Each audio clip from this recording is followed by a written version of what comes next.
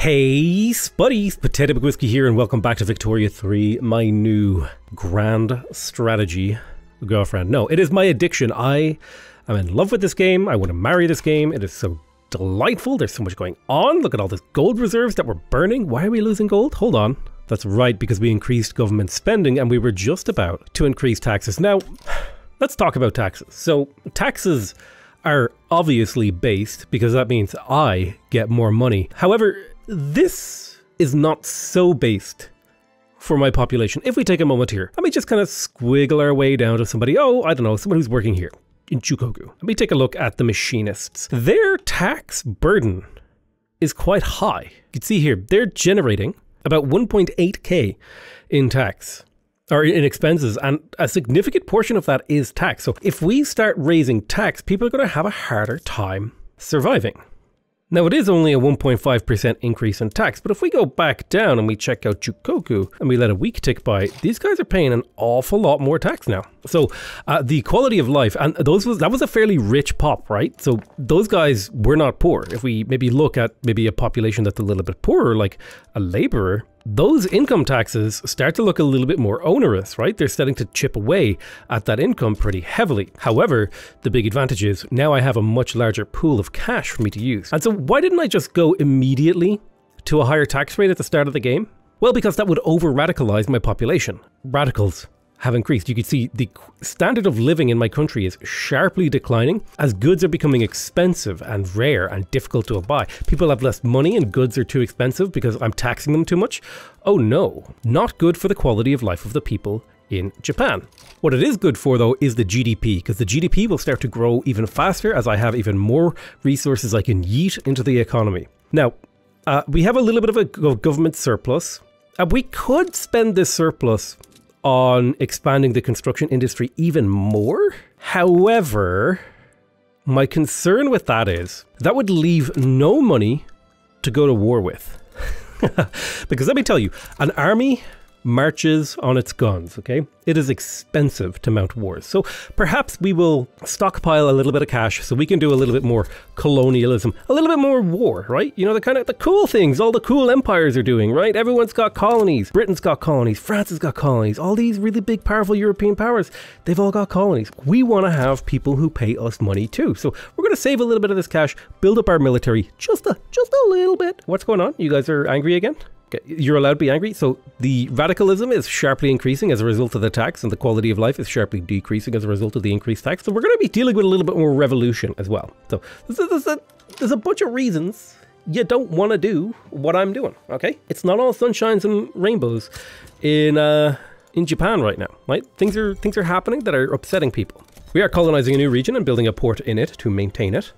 Our science level is actually quite advanced now. We're generating about 12.9 more innovation than we were earlier. I remember we need this weekly innovation because our tech level is growing really, really slowly. The one advantage we have is our literacy is getting quite high, up to 25%, which puts us at 207th in the world, which is not amazing, all things considered. The political power of these academics is growing. It's not amazing, but it is growing. You can see here, there's a bit of a sharp decline there as we stopped expanding it. We now have access to empiricism. This will unlock a few laws like total separation of church and state, public schools, constitutional reform party as well, which is a type of political party that can form in our country when we actually have a voting block, which could theoretically happen after we research landed voting. Very much so focused on social reform inside Japan. We can do industrial reform as time comes on, but social reform is going to be one of the main drivers in us advancing Japanese society and industrializing it, getting it to where it needs to be so that it can take its place among the powers of the world. So we fully colonized Fiji. There should be a little bit of migration coming here. And grabbing these is like a very, very small amount of GDP. But the nice thing is, in the long term, I'm pretty sure these islands will have at least somewhat significant value. Our line is stagnating as we focus on building up our academia, but I think we have built up enough GDP to suffer a little bit, just a little bit of stagnation, okay? Even our GDP is actually probably even contracting slightly, which is a bit problematic for us, but the result of having all of these universities, both on a technological and political standpoint, I think is worth the slight stagnation, because one of the biggest factors causing us to stagnate is the political situation in Japan right now. There's been some successes and some defeats in the name of enacting landed voting, but we are slowly crawling our way forward in progress. Some people might not like this RNG political system. I can totally respect that. I really, really like it because it kind of models a sort of series of victories and defeats and manipulating the political situation inside your country. So we've taken control of most of the islands in the Southern Pacific. I think we do need to think about maybe conquering Hawaii, which will almost necessitate us building a naval base and then a factory that can produce the man of wars required to fuel it. That'll be something we would like to look into in the near future. Let's start colonizing Micronesia, and we'll also put a port in there. Micronesia isn't a very largely populated region, but it does have about 20,000 people and the potential for a little bit of fishing and logging and banana plantations. You know, there's good land here for us to take control of. And more importantly, it's also economically relevant land for a number of reasons, mostly due to the fact that we are denying holdings to potential rivals in the Pacific. I do think that colonizing these islands will short-term hurt us, which will long-term hurt us, but in totality this will increase our prestige, increase our GDP, do all these sorts of things. We did unlock mass communication, giving us 10% more authority. This also leads towards more social revolution technologies. Ooh, central archives, this is a big one. This is going to give us 25 taxation capacity in all of our territory, and +1 max home affairs institution.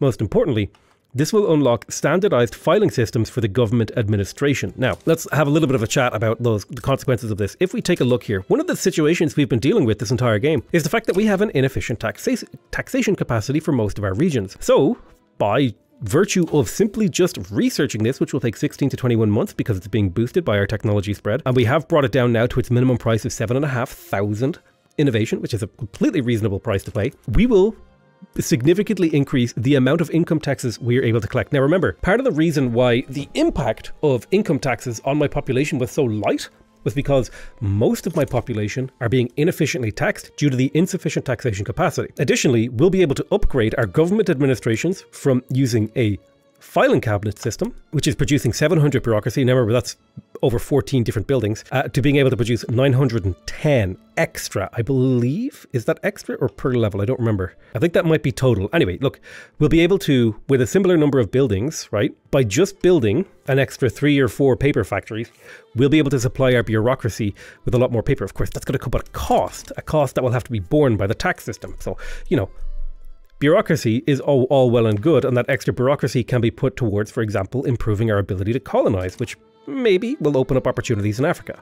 It's all flowing together, I hope. I hope you're starting to see how every system interacts and interchanges and has an interesting impact on how the game unfolds for you. Here comes the next tick for the landed voting in 15 days. We have, I'd say, a 50% chance of having a positive outcome, which is not ideal, but when you consider that a debate isn't necessarily a negative outcome. Okay, so we had an advancement, so that's another 10% success chance. Very nice. The Bessemer process has been unlocked. This will allow us to produce steel more efficiently in our steel mills, although we don't have any steel mills just yet. It's not part of our strategy. We are not pursuing a production-based reform for Japan. We are very much so focused on the social reform part of Japan. We are, of course, getting passive military technology, just unlocking line infantry.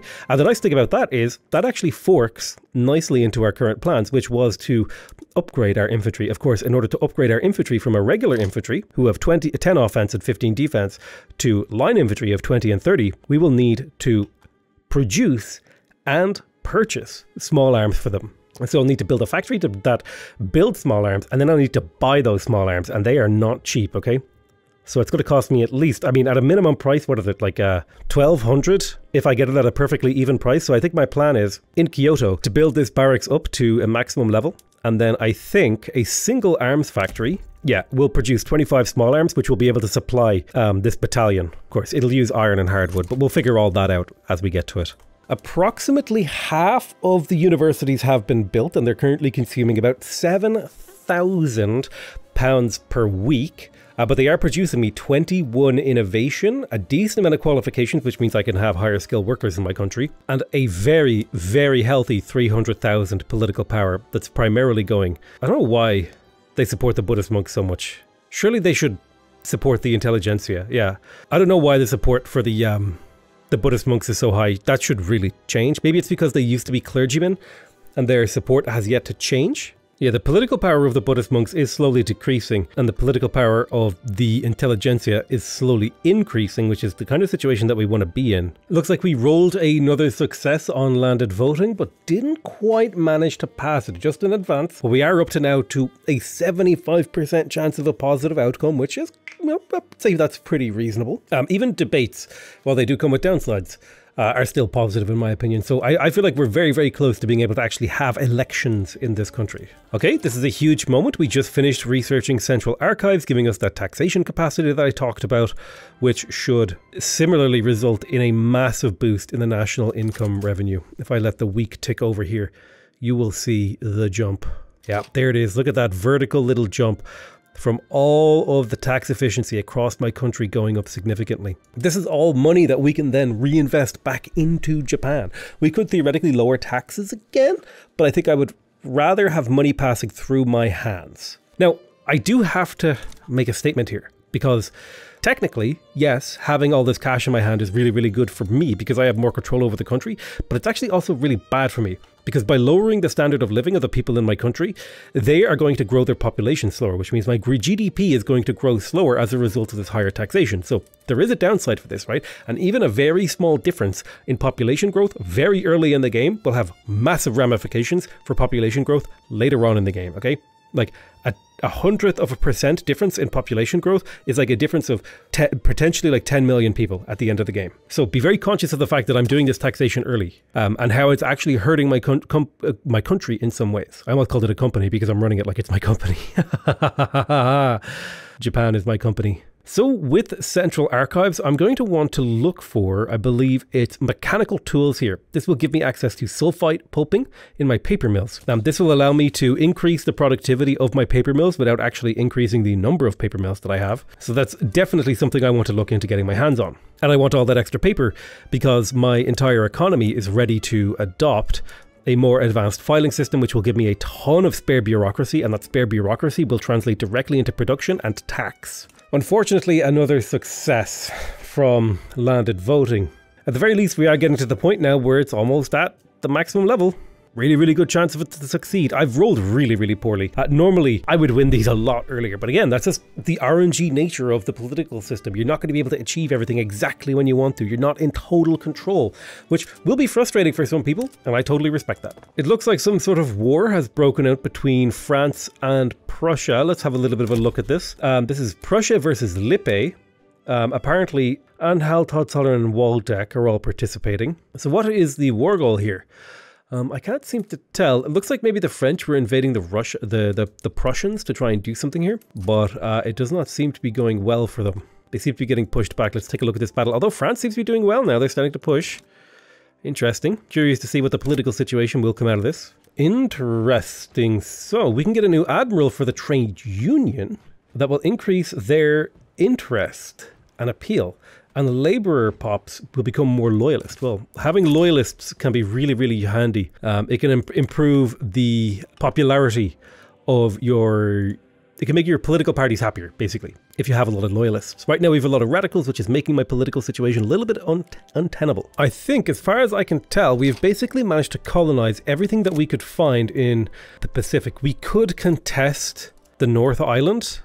I worry about upsetting the people who live there. I'm going to leave that for Britain. I could also try to occupy this piece of territory here. You know, I think I'm not going to try to compete for Australia. That'll just drag me into conflicts I don't want to participate in later on in the game. But for example, there should be some fairly easy territory for me to colonize here in Indonesia. I do have to wait until my declared interest activates in here, however. This is really, really good. We're now chooching along at maximum innovation, which means we're making up for the fact that our technology spread is so weak. That'll give us a lot of control about how we choose where and when we go. And we're just about to finish our very last university, which will allow us to actually move on and start improving our economy. Now, I wanted to talk about like expanding and going to war and stuff like that, but I think we should spend some of this money continuing to expand the economy of Japan. Japan's economy is not bad right now, but it definitely could use a little bit of improvement. One thing I got distracted and forgot to do was to allow my furniture factories to consume tools. This will actually increase the productivity quite a bit, 580 across the entire industry. Now that will make tools more expensive in my market, but I can always build more tool factories. Leaded glass, on the other hand, is something I would like to do, but I would need to build some lead mines and make those lead mines relatively cheap. And then with that surplus of glass, I could come down to my urban centers and start using market squares. Although I would probably want to talk about urban centers. Ah, perfect. So we just passed landed voting. This is a big political change in our country. No longer are we doing total autocracy. We have a voting system now. The only people who can vote are aristocrats, capitalists, the church, and officers. So it's not really much of a voting system, right? It's kind of a little bit closer to aristocracy voting system. Okay, so it's kind of like it's a step down from the king rules all, but it's still pretty close. Now, some people are going to be upset with this, but the big revolution here is that we are going to get political parties to start forming. The Constitutional Reform Party, the Imperial Rule Party. And the important thing about those is when groups join together into political parties, it's much easier to have high legitimacy, because instead of your legitimacy being reduced by the number of factions that are in your government, it's actually reduced by the number of political parties. So I'm going to have the Imperial Rule Party, and then I'm going to bring the entire Constitutional Reform Party into my government, which will give me a huge amount of legitimacy, and then I can consider maybe doing a little bit more law changing. Now, we're not ready to go to a presidential republic or anything like that, but I'm going to have a little look around here and see if there's anything I can change. You can see the clout of the trade unions is beginning to exist. So as we build up a middle class, we will start to get trade unionists and petty bourgeoisie starting to participate in politics. For now, though, it's mostly peasants, intelligentsia, industrialists, and the shogunate running the show. We could go to private schools. I don't want to spend my political capital on private schools. I would rather try to make like a big ticket item. And a really big ticket item would be going to agrarianism. It only has a 20% chance of happening, and it will anger the shogunate. But if we could move towards this traditionalism lowers our taxation capacity, it lowers our bureaucracy cost, but it doesn't do much beyond that. I would much rather have either interventionism, but I can't take interventionism because I have serfdom, or agrarianism. Agrarianism will be much easier to pass because the peasants will like it. Basically what this will allow us to do is to subsidize a variety of different things. But more importantly, it will make it so that aristocrats will contribute some of their earnings to the investment pool. Thus, this will also make the aristocrats slightly poorer because they'll be taking in less dividends, and poorer pops have less political power. So taking agrarianism will actually have some pretty nice downstream effects if I can get it passed. However, there is a 40% chance it'll be opposed by the shoguns. Even so, they're not radically opposed to it. It just might be difficult to roll the dice. So we've finished building our paper mills. We are almost done building mechanical tools. Let's have a little bit of a look at our economy and see what is the most expensive good that we could produce. Basic goods. So it looks like fruit is relatively expensive in the Japanese market. So I'm going to come down here. I'm going to come into my buildings, my rural buildings. I'm going to tell every single one of my farms to start a citrus orchard. This should allow them to be more productive. I'm also going to tell my livestock ranches to start using tools to produce extra meat. And then we'll let those price changes reflect. Yeah, now tools are a little bit expensive. How much infrastructure room do I have in this? I have a tiny little bit of infrastructure room. So let's do one more tooling workshop in the capital. And if I build a tooling workshop, I need an iron mine. Let's add another construction sector to Kansai. We have a nice surplus here, so we can afford to do that. Mechanical tools have been unlocked. This unlocks a bunch of really cool stuff. Most importantly, precision tools, steel tools, sulfide pulping, and slaughterhouses for livestock ranches.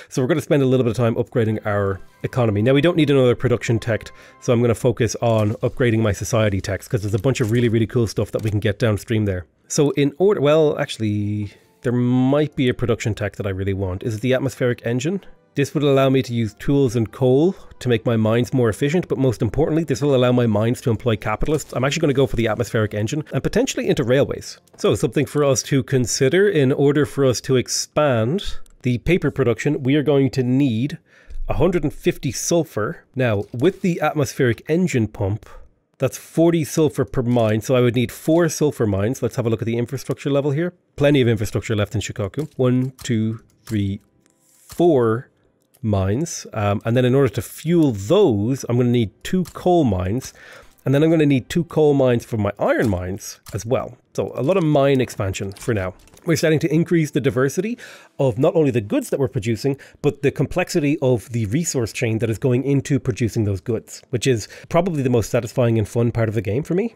So we have paper and wood at near perfect prices. Fish and grain is a little bit cheap. That's because it's being overproduced due to serfdom. We'll be able to solve that issue. Once we get rid of serfdom, that'll fix it. And the reason for that is if we come down here to unused arable land and we look at the subsistence farm, the production method they are using is serfdom, which means they have lower subsistence output, but they are also producing extra grain. So if we can get that changed, less grain will be produced and more of these other goods will be produced. Which will allow us to actually start building profitable farms and moving people out of subsistence much more easily. We're getting a little bit of cash. Ooh, election results. The Constitutional Reform Party just got a huge win in that election, which should, as a result, give them a massive boost to their clout because they won the election. Yeah, all three of these political parties just got a huge boost to their clout. Now, so did the shogunate, but people like the Buddhist monks and the samurai, they have definitely lost clout. Oh, huge! So just as easily as it is possible to suffer defeat after defeat after defeat when you're trying to do a reform like we did before, it's also possible to just get it on the first go. And we just passed agrarianism. Now, I would like you to direct your eyes over here. Look at the investment pool transfer. Okay, I'm going to let a week tick by real quick. Our economy went a little bit crazy, right? But look at this investment pool transfer. Now we are getting a lot more money being transferred from the aristocratic class to the national coffers. They're investing in the economy essentially. Now that will come additionally with a significant increase in our income taxes as well, because one of the downsides of having traditionalism, I believe, was a deficit in our taxation capacity, minus 25%, but also a bureaucracy population cost modifier. Now, we're negative on bureaucracy, but we could solve that problem pretty quickly, actually. If I had been thinking, I would have had this bureaucracy already kind of built. So where do I have infrastructure room? There's plenty of infrastructure room here in Shikoku. So I need... Well, actually... No, I don't need to change anything because when I have my silver mines finished, I'll be able to start switching over paper mills to paper production. And then I'll be able to start going, can I actually afford to do this now? Hang on. Can I come here? Can I afford to move a couple of these? There's an extra 200 bureaucracy. Not quite, a little bit extra. Another little bit extra. Okay, we're just going to keep pushing the bureaucracy of my country up slightly until it starts causing massive negative effects. Okay, so we're still massively positive on cash. Massively positive on cash. So what if I push Kansai? This might be a little bit too much of a push. Okay, yeah, so that ended up in negative, unfortunately. However, that's mostly due to the fact that paper is just really expensive right now. We're going to solve that paper shortage. So huge upgrade, agrarianism. The amount of cash flow that we have available, just from the investment pool transfer, the efficiency of our tax collection, we have such a much more efficient government setup right now. So we just got an event for adopting filing cabinets. We could pick up 3,000 progress on identification documents, or we could get a 5% bureaucracy boost for 5 years. I feel like tech is so rare, especially for a civ like Japan, we could use that little bit of a boost. Japan starts off in a pretty rough place when it comes to tech, so anything we can scrounge out, we will. We are missing a little bit of maximum potential here. We probably want like 2 to 3 more universities. I'll queue them up. I want to give a little bit of time for people to cool off from the recent changes. Some of the bigger reforms that we want to do will be far more radicalizing. For example, abolishing serfdom will 100% radicalize the shogunate, which is not good for us. Now here's the thing, if we can hold off a revolution long enough, we could potentially kick off serfdom. Another way to do things is if we can disempower them. One way to disempower them would be potentially to pass something like national militia or professional army. National militia, I think, is not amazing. I think I would prefer... I guess national militia actually would be really, really good because it's easy to pass. We could still have a small professional army. We would have to rely heavily on conscription, which is not ideal, and it would make our power projection very limited. So... yeah, I think I would much prefer professional army, but however, I'm willing to take national militia because it will disempower both the shogunate and the samurai, who are my main opponents to reform in this country. God, I would love professional army. It's so good. But let's go for national militia. Purely for political reasons, I don't think it's particularly good for the situation that we're in, especially if we want to be doing hegemony and empires. Theoretically, we would like to maybe switch to mass conscription. You know what? I changed my mind. Let's do something a little weird. Let's reform the government. Let's bring the samurai into government. This will lower our legitimacy. However, it will mean that now when we go to try to pass professional army, we have a 20% chance of succeeding. It's a lot less than national militia, but I'm going to go for it, because if we can get professional army, it opens up a lot of doors for us. Just purely in the fact that we can have a large centralized army in the capital that could put down any rebellions. So there's mobile artillery is now available for our military. Haven't really talked much about military and what we need to do with it, but that's because I've been so focused on building up the economy. We do have our very first sulfur mine, and the big downside to that is sulfur is being produced but not being consumed. So we need to come in and we need to find a paper mill, ideally on its own, like this one, and let it start consuming sulfur, just so we have the basic baseline sulfur economy started. This will hopefully start to bring down the price of paper as we start using sulfur in the economy. Looks like I missed this. The Sambas military revolt has kicked off. Where is that? Yeah, so it looks like there's a tiny little bit of a revolt going on here against the Netherlands. Neither side has actually committed troops to it just yet, or else it's against Sambas and the Netherlands are just getting involved. Either way. And some of this land will belong to me before the game is done. At least that's the play. It's the plan. I'm very happy about this. We've managed to bring down the price of paper to a more reasonable level, so we're not burning quite so much cash. I'd kind of like to get it down to about like -3%, -5%. That's about where I would consider it to be sustainable. It kind of depends on the good and what the input goods are like. I'm pretty sure my logging mills are doing okay. Yeah, they're super profitable. Super profitable. Okay, this is big. We now have access to the atmospheric engine. This gives us access to the motor industry. This will allow us to start producing engines. Engines can be used for a variety of things. They mostly increase the power of your economy, right? This is how you build trains and how you build machinery. You need engines to fuel them. So we're very much so on the way to industrialization. Most importantly though, this will activate the atmospheric boiler.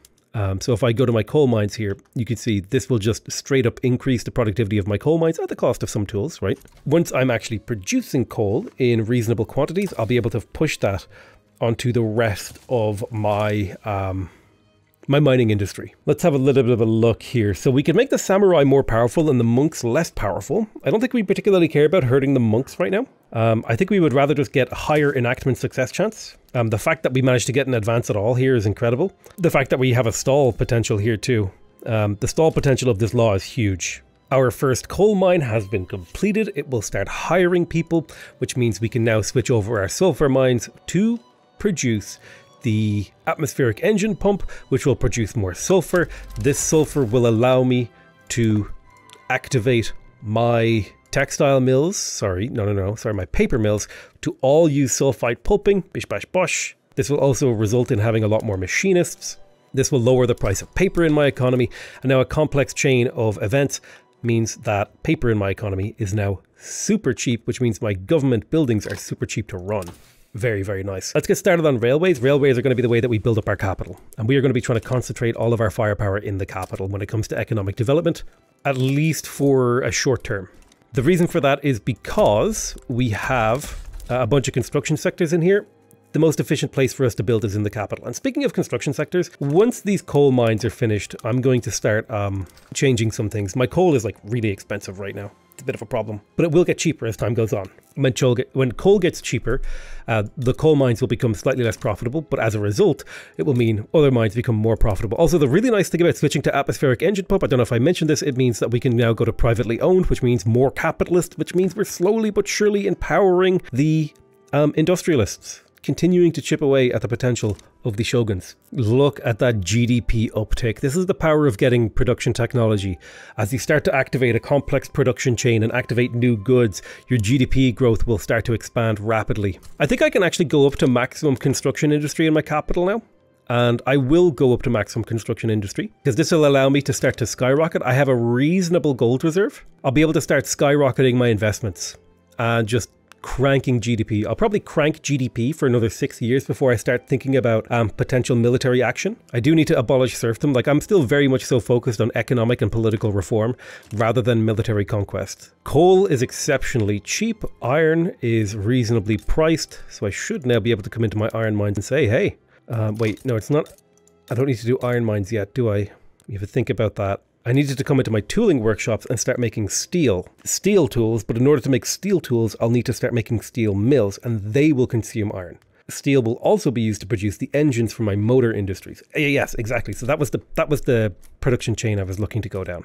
Steel mills are very heavy industry. They take up 3 infrastructure, just like motor industries do. So they're very, very heavily dependent upon infrastructure. But on the upside, with just 2 steel mills using a Bessemer steel process, we'll be able to make a ton of steel. The downside is, because I've expanded my construction industry so much, I'm suffering a rather big deficit. However, my hope is that I can increase the GDP of my country, which will increase the minting of my country, and also the tax income of my country relatively quickly, in order to not run out of cash or go into debt by the time that this decreases to 0. It's kind of like how I like to play. I don't like to go into debt. There is a kind of way you could play where you go like super into bankruptcy, like you just burn all of your cash at a very, very slow burn rate until you go bankrupt, and then it allows you to like do this almost parabolic curve. Okay, so the samurai could lose popularity. I don't like this. I don't want to take 15% enactment success decrease though.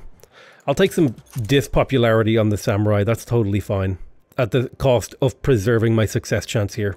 Preemptively, I think it would be a good idea to build a motor industry or two to be ready for building trains. One thing I haven't really talked about is the concept of urban centers. Basically, every time you build a building, it will produce a certain amount of urbanization. Urbanization is essentially, you know, where your service economy comes from. And that's these things up here, the urban centers. Urban centers are like shops, all that sort of stuff, right? It's like shops and pubs and all that sort of stuff, right? So the more urbanization you have, the more urban centers are created. Now, urban centers employ like a whole bunch of different people, and I should totally set these guys to free churches so they employ less clergymen, so I disempower the clergy. And one way I could upgrade these is by producing more glass. This would allow me to produce more services and also increase the quality of my workforce, or their quality of living. And also, if I produce enough coal, we could justify doing gas streetlights. Now, out of curiosity, what's our current coal level? We have a decent surplus of coal, so we could maybe justify in the capital at least turning on gas streetlights. This will increase the total employment of this building, which is quite handy, and increase the consumption of coal, while also increasing the amount of services provided. And services are relatively expensive in my economy right now, so we'll bring services down to a much more reasonable point at the cost of consuming more coal. And speaking of consuming more coal, that's probably a good reason to add, like, I don't know, like another 2 coal mines at least. Each coal mine produces 40 coal. Our deficit is... no. We only need 1 coal mine, actually. We will need more coal once we start finishing these steel mills, though, so I'll pop them up there. I think it would be good to colonize Celebes here. This would be another little bit of a political angle for us. Now, the unfortunate thing is that this area does suffer from malaria, so it'll grow quite slowly. A 90% colony reduction. Even so, it grows reasonably quickly. The nice thing about this is there's actually a decent amount of people living here and has a reasonable GDP, so it'll increase the power of our economy quite a bit. Actually, do you know what I changed? I changed my mind. It's probably a good idea for me to get a colony in Africa instead. So I'm going to establish a colony in Kenya and just get a little Japanese presence here. I'm going to cancel my colonization and abandon my colony here. But there we go, we just unlocked railway, and this unlocks a whole bunch of rail transportation for our plantations and our mines and stuff like that. I'll talk about that briefly. So there's a whole bunch of ways that this will change our economy. If we come over here to one of our mines, one of the biggest costs of a mine is the employment. So if you add rail transportation, it'll actually make it so that you have less lower class workers, thus increasing the average standard of living of the worker in it. However, it will consume a resource called transportation. And you could do this in a variety of buildings. If I go to the buildings tab and scroll down, you could see I could use dye plantations, tea plantations, a whole bunch of different factories and things. I believe even logging camps can eventually actually get a production boost from railway. But yeah, railways, basically they increase the complexity of your economy in certain areas. How do we get that resource transportation? Well, we need to build railways. Now, railways are really, really important because A, they produce transportation, which is a good that people can buy, which will increase their quality of life, increases the economic activity in your nation. But more importantly, it also produces infrastructure. Plus 20 infrastructure. And the amount of buildings you can build in a state is limited by the infrastructure. So if I build a railway in my capital, that means I can build 20 more infrastructure worth of buildings in here. However, my capital gets a 50% bonus, 25 from road maintenance and 25% from it being my market capital. So I'm actually getting 30 infrastructure worth of buildings here. So it's really, really efficient to focus my productivity from both a construction efficiency and an infrastructure efficiency standpoint in my capital. So that's kind of why I like to build up my capital ahead of anything else. I think that's me mostly done with production techs for a short little while. Let's go back to start working on society techs. And backroom dealings have been exposed. So we can ignore corruption, get a 15% enactment success debuff, or get a 10% debuff and a 5% bureaucracy debuff. I can eat that bureaucracy debuff, so I'm going to let that. I think, though, we might be reaching the limit of our ability to try to pass professional army. I might let it cycle 1 or 2 more times, but I think we're reaching the point where it ain't going to happen, Chief. Our first steel mill has been produced. It is now consuming iron and coal. Looks like there was a bit of a war between a couple of people here. Yeah, so it's now it's using iron and coal to produce steel, but steel isn't being used by any industry, right? Nobody is buying steel. So we're going to come over here to our tool workshops and we're going to start buying steel. This will mean that we're not buying iron as much. However, the fact that we're not buying iron will mean that iron is cheaper for the steel mills, and now steel is super expensive. So this will encourage the steel mill to expand their employment. There we go. Look at that profitability shooting up. So I think a single steel mill can produce 90 steel, which should very easily meet the demands of my economy. Postal savings increases our maximum cash reserves. Let's see what the thingy picks next to go for. We could go for modern sewerage. That would give us extra infrastructure across our country. It looks like they went for central banking. Another 10% minting. I'll take that 10% minting. That's just an extra 10% of this value right here in my pocket. But yeah, like, remember, at the start of the game, we were producing tools just by using wood, right? We used wood, and then we built an iron mine. And then the iron mines were just using tools to produce iron. Now we're producing iron, which is using tools, which is being used to produce steel. Steel is being used to produce, like, there's a whole web of interconnected buildings, right? Like coal takes tools. Coal takes tools to produce. So there's like a big circle of productivity happening. All these buildings are feeding and improving each other and making my economy more complicated. There is basically 2 ways to build in Victoria 2. That's kind of a tall, which is the way that I'm playing right now, where I try to have a technologically advanced economy, or you build wide, which is where you just have as many buildings as possible. Both of them are actually valid in my opinion, particularly if you're in an agrarian economy, which we are right now. So something to think about. Tall is what I would, tall isn't necessary. What's this? So let me have a look. The intelligentsia are already pretty unhappy with me, which is hurting my prestige. I don't want to radicalize them, but 20% enactment time is actually a pretty damn nice buff. Still really low on enacting professional army.